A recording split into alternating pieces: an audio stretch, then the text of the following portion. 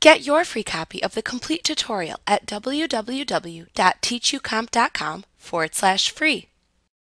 The picture shown on screen is of the Photoshop Elements Organizer window. The first step in learning how to use this window is to learn the names and locations of the tools available in the Organizer window. If you are used to a typical Windows environment, you will have some familiar tools available. Take a moment to acquaint yourself with the various parts of the Organizer window and what you can do within the various parts of the window. At the top of the window is a menu bar. If using a Windows computer, then to the right of the menu bar are the Minimize, Maximize or Restore, and Close buttons. You can click these buttons to control the size of the entire application window. The menu bar contains commands grouped by category for performing tasks in the Organizer window. For example, the File command contains all necessary commands for file management. You can click a command in the menu bar to display a drop-down menu that lists the subcommands available to perform. Then click the subcommand that you want to perform. Some subcommands are followed by a right-pointing arrow. That symbol indicates that you must make a selection from a side menu of choices that appears to execute the command. To do this, hold your mouse pointer over the command until you see a side menu appear. Then slide your mouse pointer into the side menu and click one of the available command choices shown. Some subcommands are followed by an ellipsis mark. When clicked, these subcommands will launch a dialog box into which you must input additional information or make a selection before you can execute the subcommand. For example, if you select File, then Manage Catalogs from the menu bar, the Catalog Manager dialog box then opens. In the dialog boxes that appear, you can click the X or Close button, or the Cancel button, or press the Escape key on your keyboard to close or cancel the window without making a choice. One way to become faster at using Photoshop Elements is to memorize the keyboard shortcuts for the menu bar commands you frequently use. Using the menu bar when learning the program lets you view and learn the available keyboard shortcuts. Keyboard shortcuts appear to the right of their corresponding subcommands in the menu bar's drop-down menus. For example, to view the Catalog Manager dialog box, press and hold down the Ctrl plus Shift keys on your keyboard, then tap the C key on your keyboard. Then release all the keys. You can see the keyboard shortcut of Ctrl plus Shift plus C appear to the right of the Manage Catalogs command in the Menu Bar Commands drop-down menu. Below the menu bar in the Organizer window is the Shortcuts bar. The Shortcuts bar lets you filter the files that appear in the Organizer window. The buttons are named Media, People, Places, and Events. To activate a filter and view the files associated with that filter, click the desired button in the Shortcuts bar.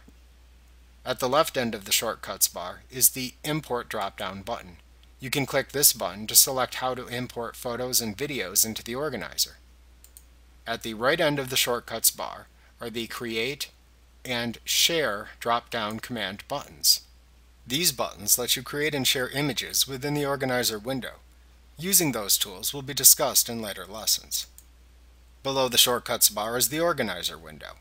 When the media choice is selected in the Shortcuts bar, thumbnails of the media files you have imported into the Organizer appear here. The thumbnails are arranged without spaces between them in an adaptive grid layout. This view lets you see more media files without disrupting the aspect ratio of the media files. File details, like the file names and tags, do not appear in this view. To switch the view between the adaptive grid view and a details view that shows the rating and date of each media file, select View, Details from the menu bar. Doing this toggles the view between the two views. Also note the Organizer window's content changes depending on which shortcut button in the Shortcuts bar is currently selected. The taskbar appears at the bottom of the Organizer window.